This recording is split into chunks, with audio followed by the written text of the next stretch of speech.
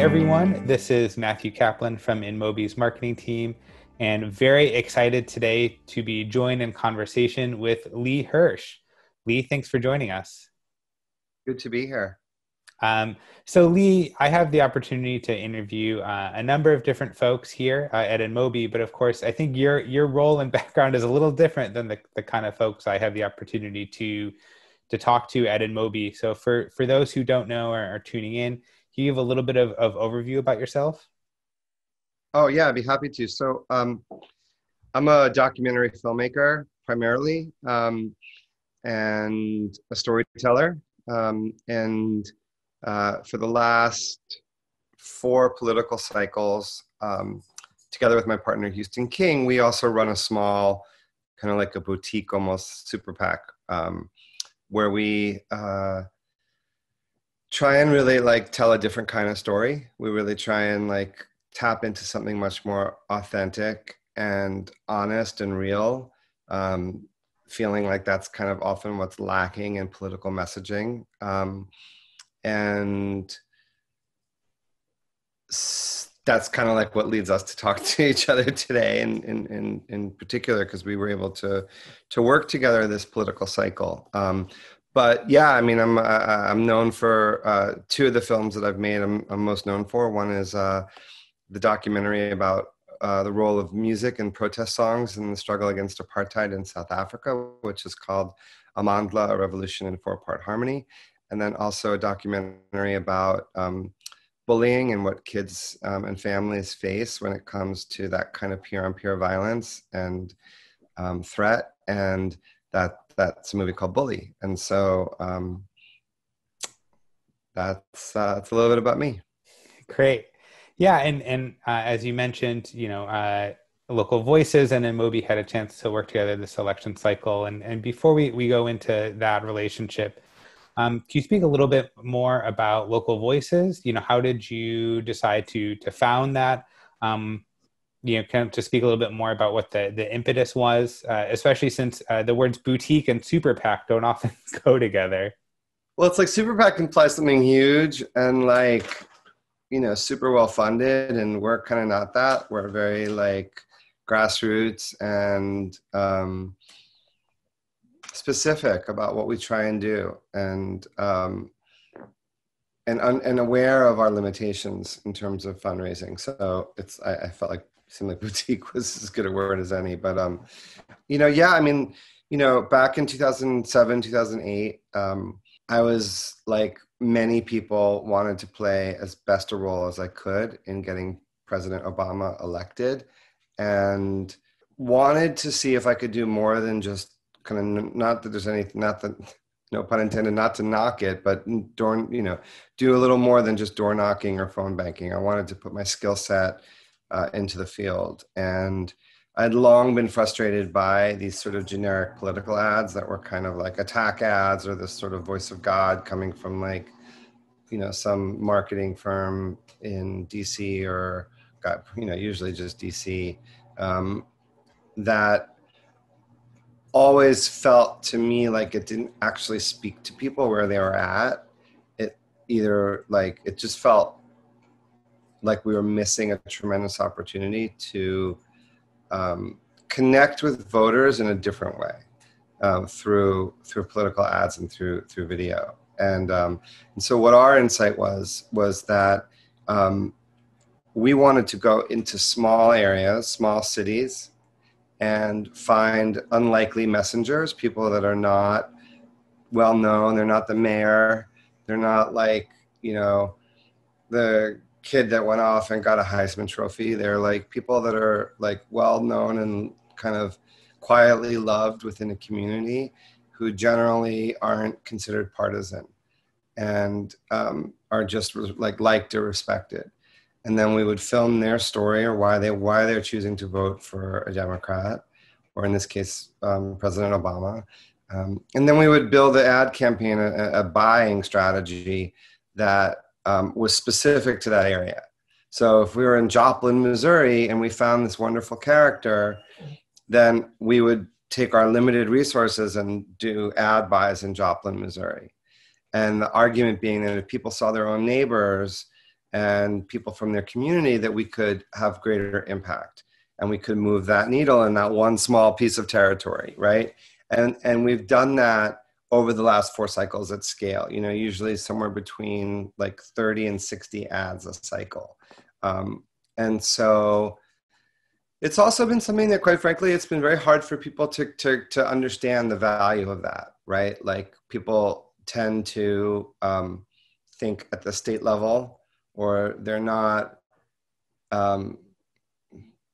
I've yet to see any major donors, like, on, you know, or orgs that are the sort of like larger players, really embrace this idea that we could, like, for a limited budget, we could target and pinpoint swing cities, swing counties within swing states, and that's a valuable effort, and that we would have an opportunity to be more persuasive at that by doing that than by hoping for like the generic lift from, you know, an overall statewide strategy.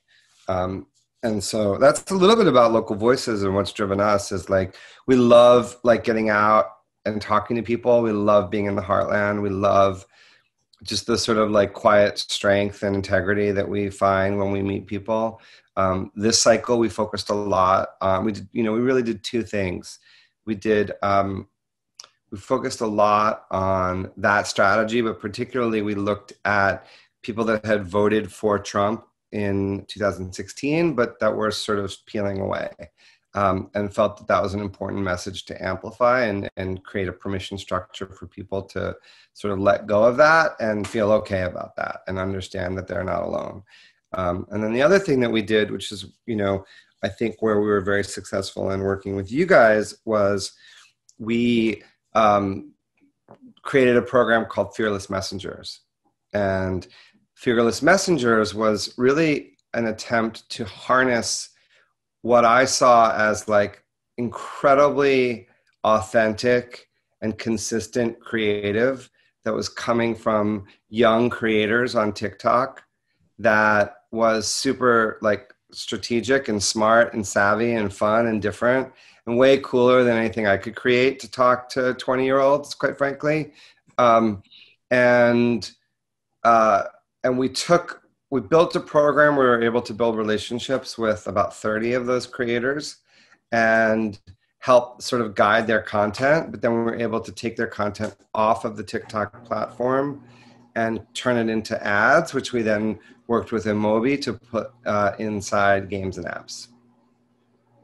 Yeah, I really loved, I loved taking a look at all the creatives. And I think it is such an interesting approach because TikTok is so widely covered. I think many people are now aware of TikTok, but I think maybe people aren't quite aware of the sort of the talent and the, you know, the themes that exist on TikTok and what it really looks like.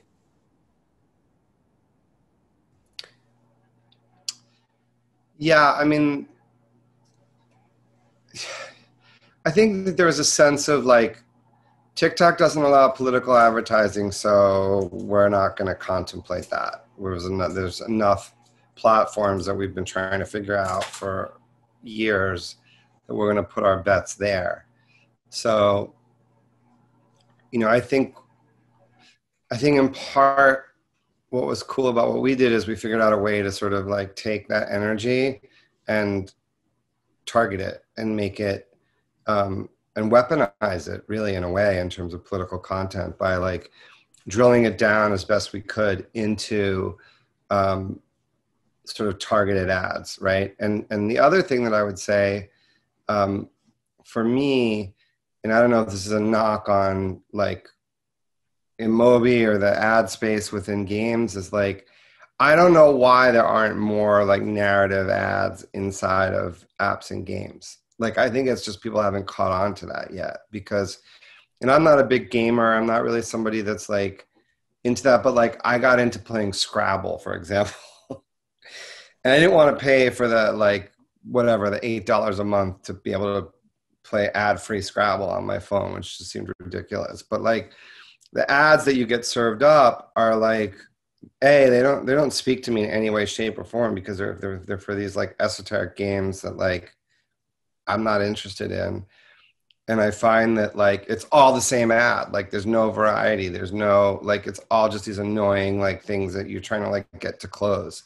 And so until you figure out that you just actually have to sit and watch it, which took me a while to kind of realize I wasn't trying to like get out of it. I had to like just sit through it and then I could get anyway.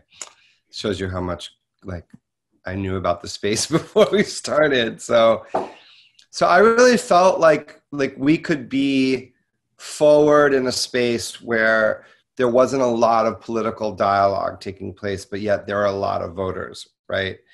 And a lot of potential voters and a lot of audience that, you know, where it wasn't like Facebook where you were just getting served up ad after ad after ad after ad that was political.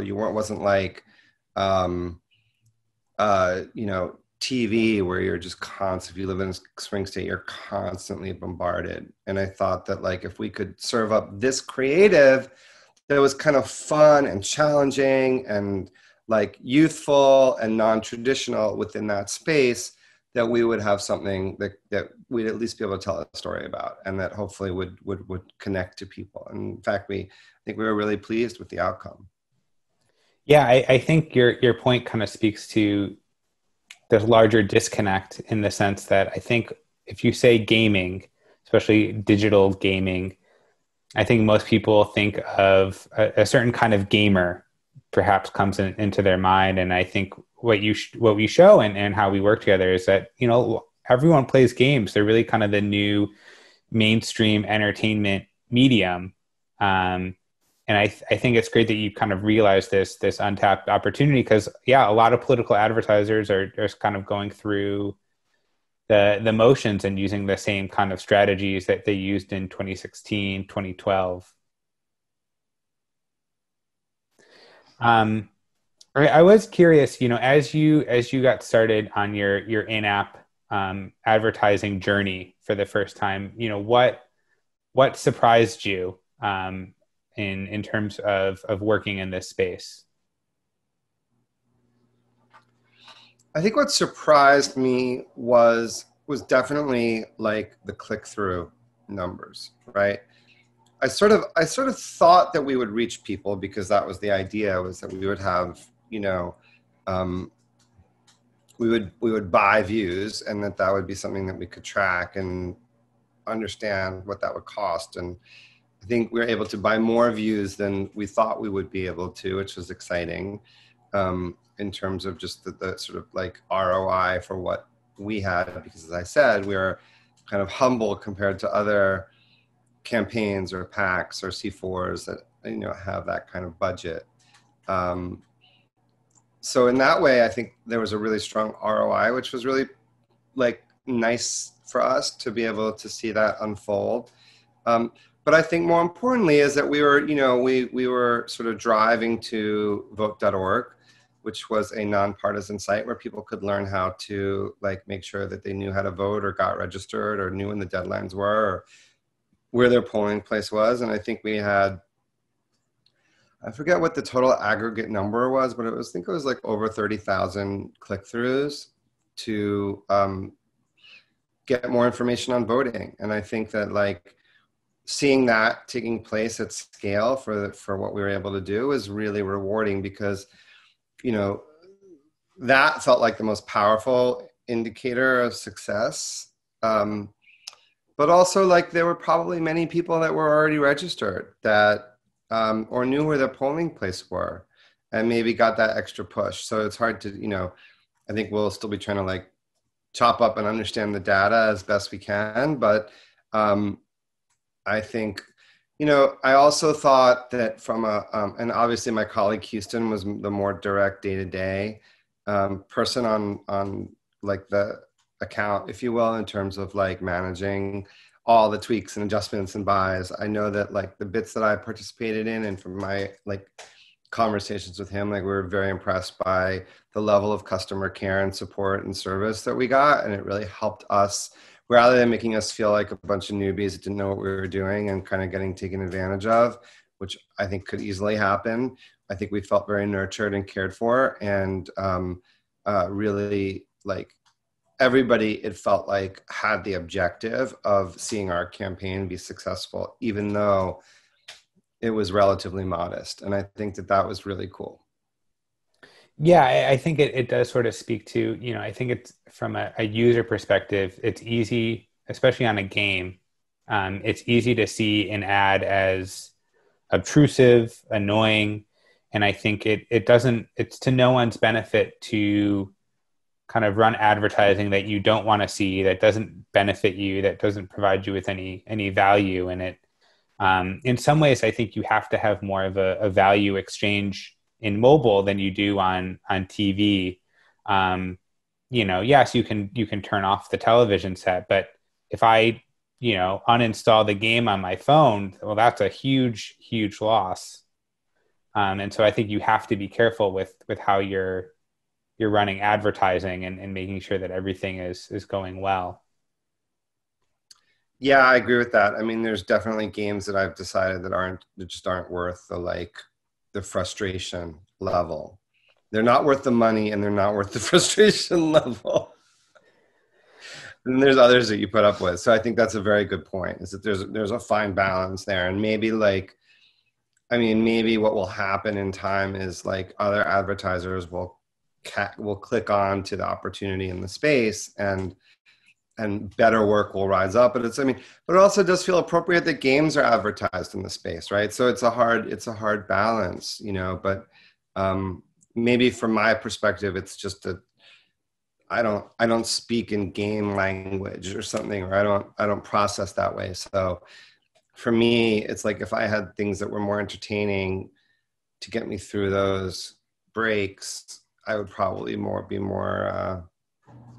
a more positive impact on both the brand and the game itself. Sure. Yeah. I mean, yes, you know, I think people who play games, they may like to hear about other games, but there's more that they are than just a gamer, right? They're a voter. You know, they have many other hobbies and interests. And there's people that are like, you know, on apps or games that aren't like even gamer, like me. Like I'm not a gamer, but I, you know, play Scrabble online, you know, and so that's, I mean, it's the whole spectrum, right, of people that are like, that are seeing these types of ads. And you know, I think, yeah, that's about it.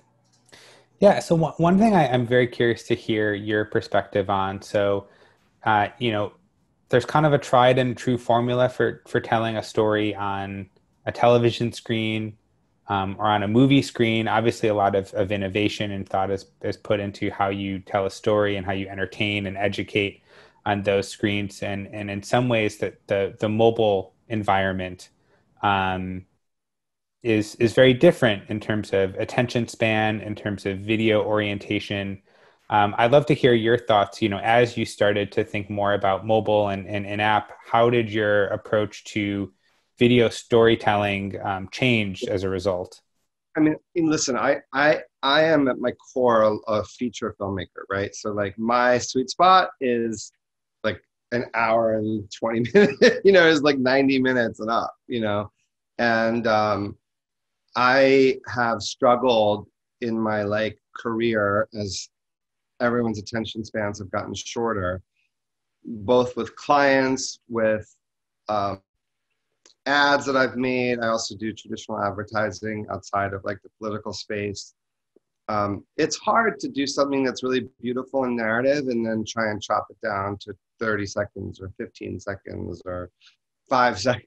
Like there's an art to it, you know. And I think that the biggest lesson I've learned out of this sort of enterprise is that if you want to make like effective and successful short form content that's persuasive, like go to the creators that are doing that, like inherently, because that's like how their brains are wired.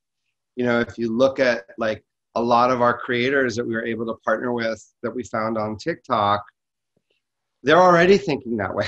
Like for me, it's like I'm trying to like step into those shoes. And, it's a lot more effective to, I think, learn from them or harness what they're making and then be the sort of like aggregator and the conduit for that, as opposed to trying to take like really emotional long form political ads or stories and make them work in the content. And we were successful in some of them.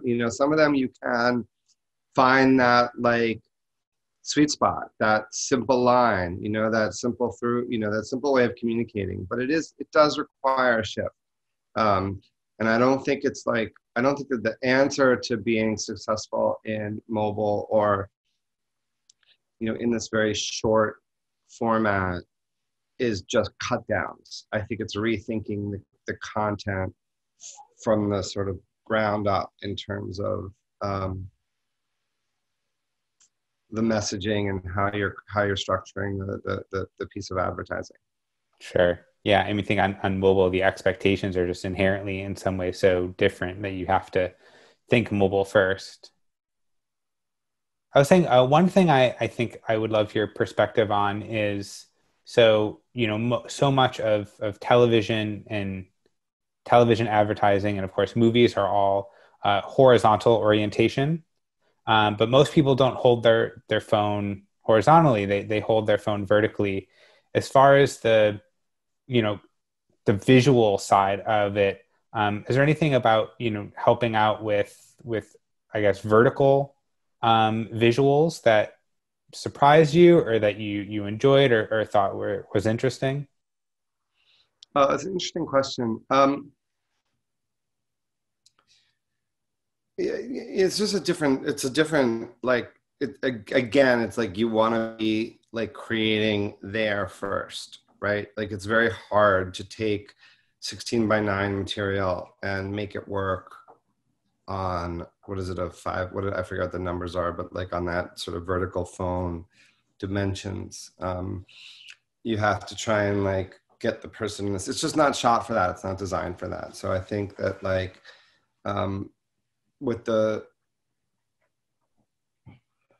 it's interesting. I sometimes wonder like what would happen if we evolved our phones this way instead of this way, over time. But this is the world that we live in, and I think mobile content is served up that way. And obviously, like when people watch Netflix on their phones or something like that, they are turning their phones. So, I still think that I'm curious what the like psychological difference is in terms of like people's perception of something. Like if it's quality, do they want to like flip their phone? Like I know sometimes like I'll be watching something in vertical, and if it's good, if I care enough, I'll turn my phone and like expand it and get the full view.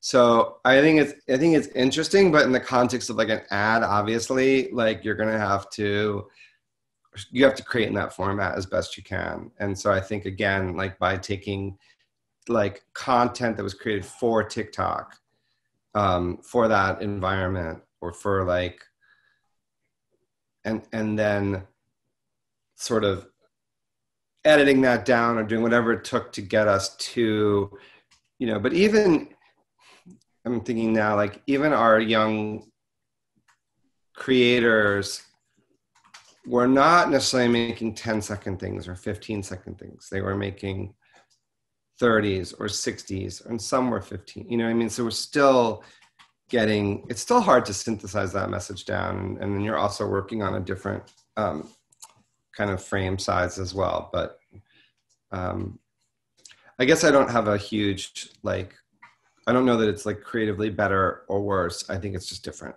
Sure. Yeah. It's, every screen is just going to have its own expectations.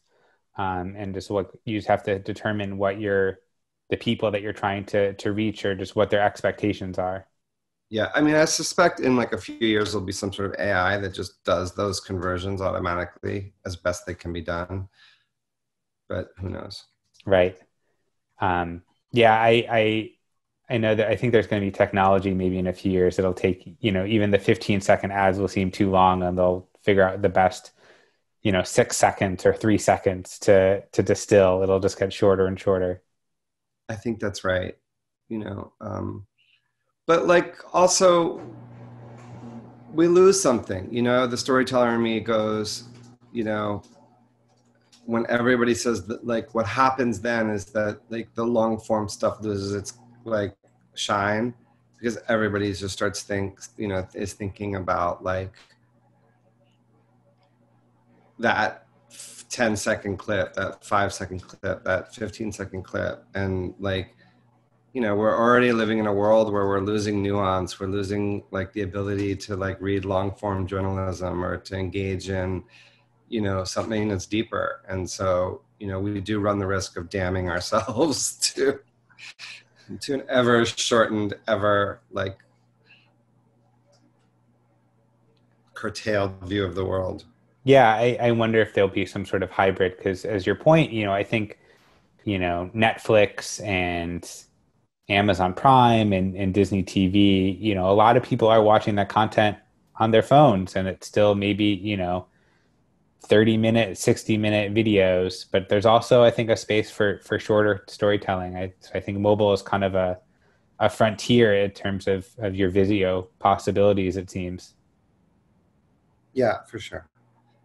So I'm curious, I guess, in, you know, over the next few years, you know, as you mentioned, a lot of political advertisers, and even some of the more what we'll call like brand advertisers maybe aren't quite as much in mobile. Do you see that shifting in the near term, or do you think sort of the mobile ecosystem is going to evolve kind of separate from sort of the advertising that happens in TV, for example? I don't know. I mean, I think advertisers think in terms of like they look at their budget, they look at their objectives, and they try and decide where they're going to put that. And you know, some of that will be the highest profile stuff. I think will go to broadcast still. Will go to like, you know, marquee purchases like a Super Bowl or Academy Awards or a, you know, Sunday football, whatever that is, you know, whatever that looks like. And then they'll be creating more and more for different platforms, right? And so, I mean, I'm doing a project right now where it's like designed for Instagram and YouTube from the ad agency and the client, you know. And so I think there's a lot of room for growth in the mobile space, and not a lot of buyers are thinking that way yet. And I hope, for my own selfish reasons, I hope that it doesn't catch on that quickly, or else we'll be priced out of it. But like, yeah, I mean, I think it's bound to grow, and it should grow because it's a solid. You know, right now it's an incredible, I think, return on investment, and the experience of working in the platform was exciting for us. If it becomes like ad buying on Facebook, it's gonna be a lot less exciting. You're right. Yeah, and I think you bring up a good point. Is it's so easy to think in the old way of like there's one, you know, TV screen that everyone huddles around, but we all have so many different screens. And I think you bring up a good point. Mobile is going to be one of many important screens in our lives in the future. Yeah, or you just make the mistake to think it's not already the important, you know. I mean, I spend more time on mobile than I do watching a television screen, and I'm a filmmaker.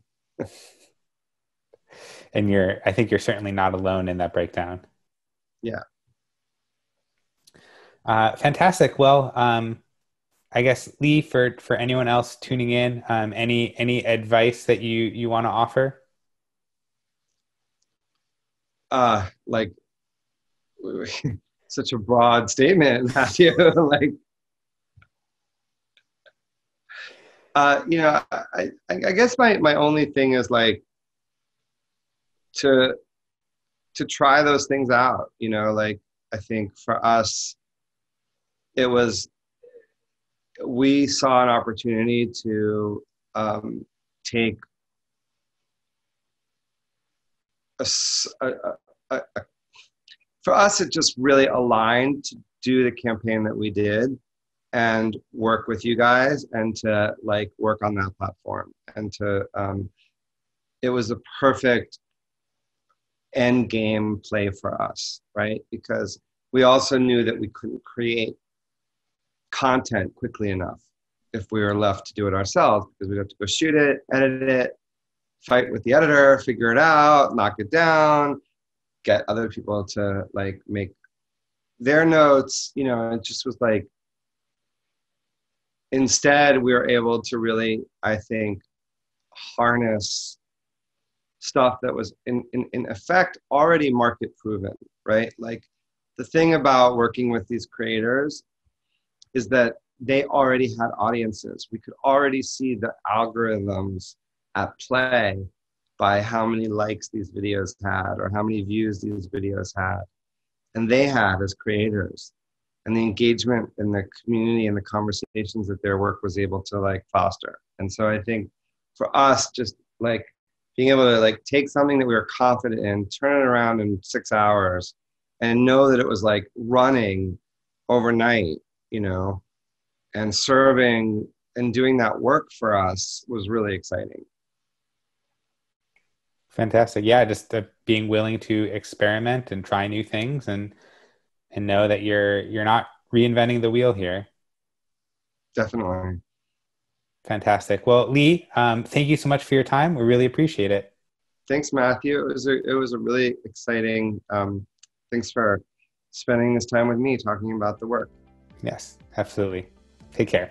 Okay, bye-bye. Take care. Be well.